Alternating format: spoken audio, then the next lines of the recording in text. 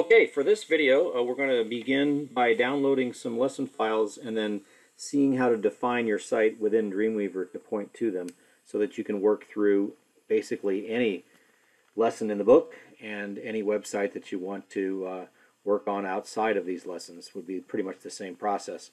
First, we're going to download Lesson 1 files. These happen to be for the 2017 version, but it really wouldn't matter if you were going to be using older files. So I'm going to wait for those to download.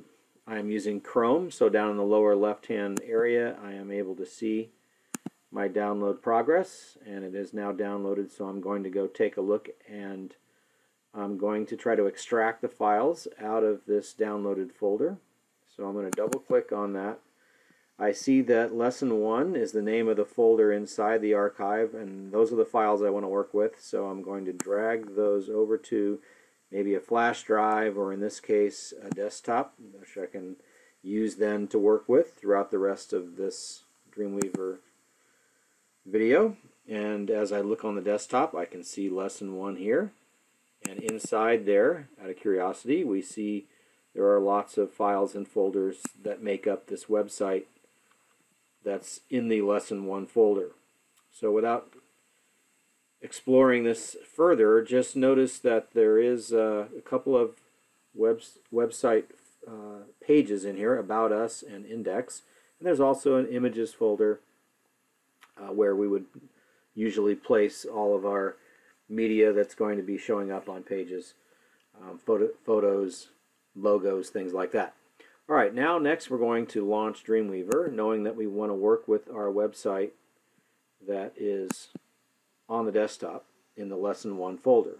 So I'm launching Dreamweaver now, and we're going to go through the site definition phase that you should always do when you are working with a site in Dreamweaver. So to do that, we don't want to just jump into a new document here. We want to work with our existing website. So I'm going to go Site, New Site. If you're working on a home computer and you want to work with the same site that you've defined earlier, you can just go right to it. Perhaps drop this guy down and choose a site that shows up. Or you can go to, as we need to, since it's our first time, Site, New Site. If you're working in our lab, for example, or any computer that doesn't remember you from the previous time, you'll have to do this. And we will have to do this regardless of what computer we're on for every lesson, since it's a new batch of files. So here's what we're going to do. Answer these two main questions, the site name and the site folder. The site's name is pretty much up to you, whatever you'd like to call it. In this case, I might call it something like Lesson 1, or if it's an assignment part that you're working on, you could come up with a name that represents that. Now, the more important part is the folder location. So I'm going to click on Browse for Folder, and in my case I'm looking on my desktop where I previously placed that Lesson 1 folder, and I want to select that folder by clicking on it, but I don't want to go into that folder any deeper because it's actually the outside folder that I want to work on. So I am going to save that, and this could be the end of your definition, but instead what our book oftentimes will recommend is that you go one more step into the local info and set the Images folder as the folder you want to work with. So we select that, and that allows Dreamweaver to manage your images for your site a little bit better. So we'll normally want to do that. Although the critical part really of all that is setting the main site folder to be wherever your lesson files are.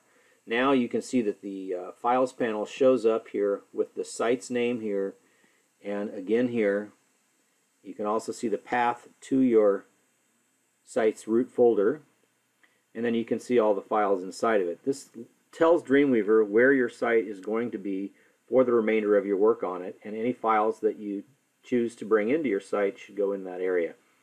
For example, then we can work directly from this Files panel to take a look at, let's say, the home page.